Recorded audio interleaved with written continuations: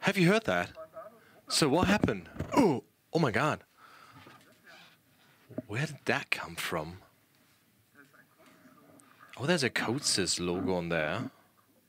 CODESYS logo and an mrm². Oh, I think the guys from our system partner. Oh, this thing is hot. Hot surface. Let me just call them. Just give me 1 second.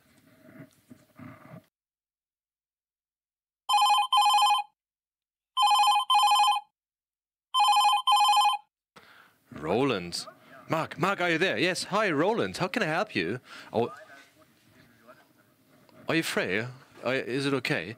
No, I'm with Johannes. Well, you can't believe it. Here we have something just fallen from the sky. There's a CODESYS logo and an mrm² logo, and I think you've something to do with it. Sheet metal. What happened? Oh, yeah. Yeah, we actually made the payload shell. Well, what a payload cladding. What on earth is that? For the Ariane, for the rocket, for the Ariane rocket. Yes, somehow. Yes, somehow. Okay, then I know what's going on. Okay, yeah. Marc, thank you very much. See you in a bit. Bye-bye. See ya. Thanks, Roland. Bye.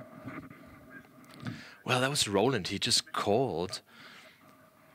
Well, they have a payload cladding, basically, that just fell in Kempten. Just in front of his feet. Yeah, Kempten, the center of Europe. I see. Yeah. Yes. Well, it's quite an interesting thing with the payload claddings. Let's have a look at it, I think. Let's have a closer look at it. Yeah, I prepared something for us. Yeah, so here we see a payload cladding of an Ariane rocket. Just as it is integrated in the RAMs, or then finalized. It's quite an interesting process on how such a payload fairing or cladding is produced. So in the first step, we have the payload fairing. So it's a carbon fiber. It's just laid out in different lines. And then through a traverse, everything is put into the negative. And in an additional process, it's baked. So if the cover is readily baked, it needs to be checked whether there are any defaults. This is done in the NDI. So we have an air ultrasound with which it is used just to find inclusions, etc.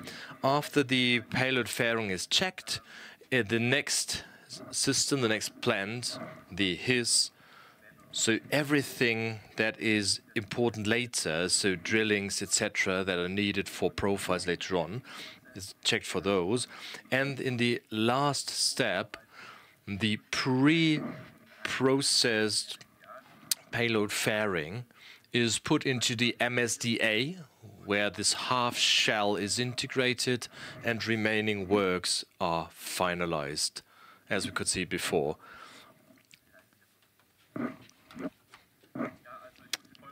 Well, I have to totally agree. It's an absolutely interesting process, an exciting process. I'd say we have a closer look at it. So the process and also the machines that enable this process. Yes, because CODESYS also has a big contribution to that. So in the first step, as it was mentioned before, the PPLUT, the pre-preg layup table, is used. So we have different carbon fiber foils that are cut there, different layers, right? And in the upper part, you see the roll unit, where the carbon fiber is rolled off. And the interesting point about this machine is that it is controlled via 7 axes, and those different layers are basically applied to there. And CODESYS, first of all, enabled the visualization, and we have the soft motion as the CNC in place. But for the next process, you know better than me. So after the machine or the system is baked and done, before the next step, which is a very important step, the ready half shell that was baked in the oven is put to the NDI, the non-destruction inspection.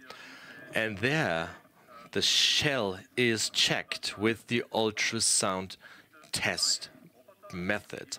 We have 2 robots, an inside and an outside robot.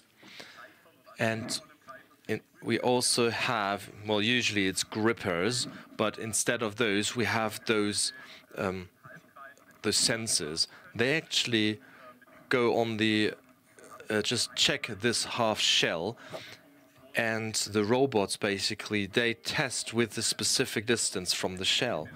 The goal of this test is to find defect areas and damages already in this procedure step, so that rework can be done.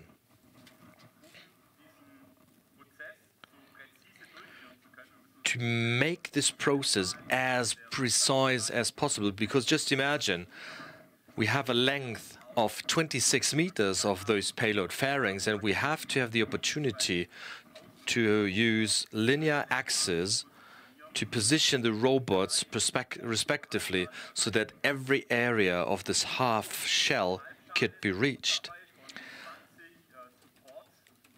20 supports, which are basically, well, supports and feet, hold this half shell. And the position needs to be just purely horizontal, because only then this measurement methodology can be used and is precise. So we have high accuracies of 1/100th in this entire area of 26 meters. The outer robot is a 3-joint, self-constructed, self-designed robot that calculates the positioning and the trajectories. On the linear axis, we have external magnetic band givers that enable us the positioning of it. We also have decentralized ISOCAD in place, so that all sensors and actuators can be read, measured, and controlled. And because of this high precision and the mechanical measurements, we cannot have high speeds or velocities. But it is necessary that we use real-time speeds, etc., so that the 2 meter heads are in place just as in real life. So this measurement can take up to 3 days. So the next step has a further processing of the payload fairing, and Marc will tell us more about that. Yeah, as it was said, the payload fairing is further processed, so it doesn't make sense before to have any reworks or whatsoever. What is further processed? Well, we have 26 meters of curved material. So the residues, basically, they are cut.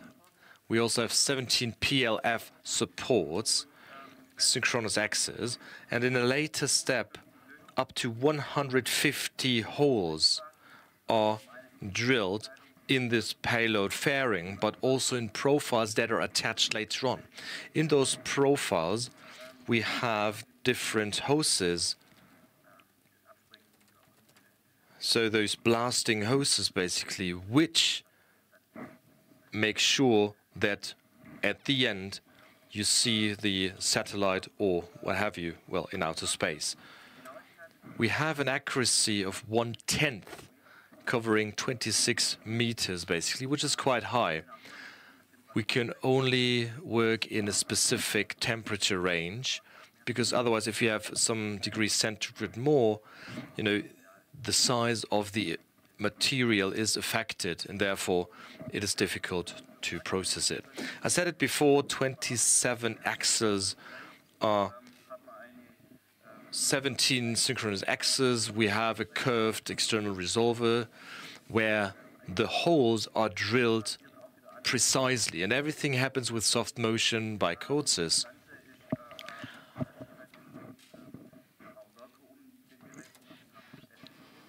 Everything is realized with FSOE and safety. And during the process, we have up to 3 workers that operates or workers that have different tasks.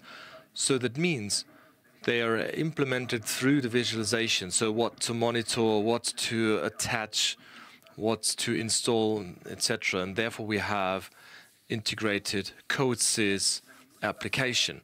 At this point, the payload fairing is prepared such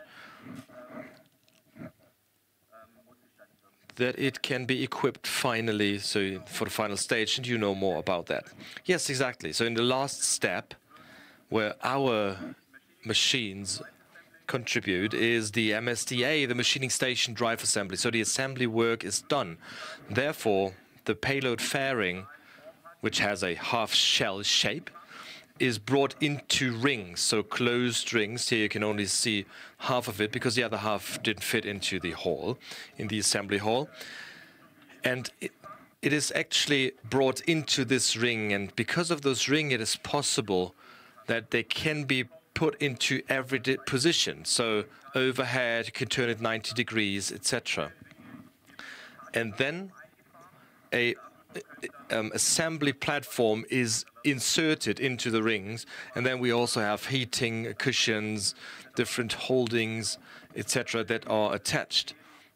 And that's why this capability to turn the ring around by 300 degrees is necessary.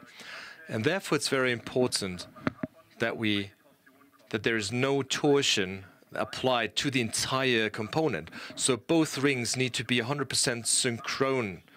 Because of this torsion, there could be tensions that demolish or destroy the payload fairing, causing an incredible amounts of damage.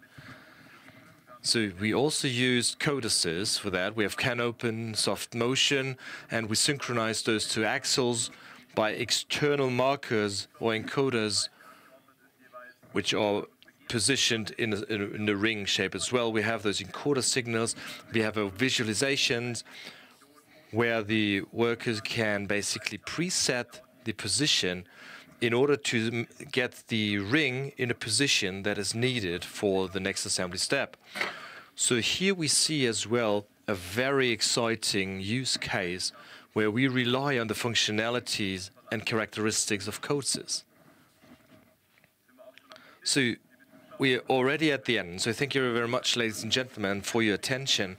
I would also like to thank our customer BioGravity for the great products and also the opportunity to use this picture material. Thank you very much.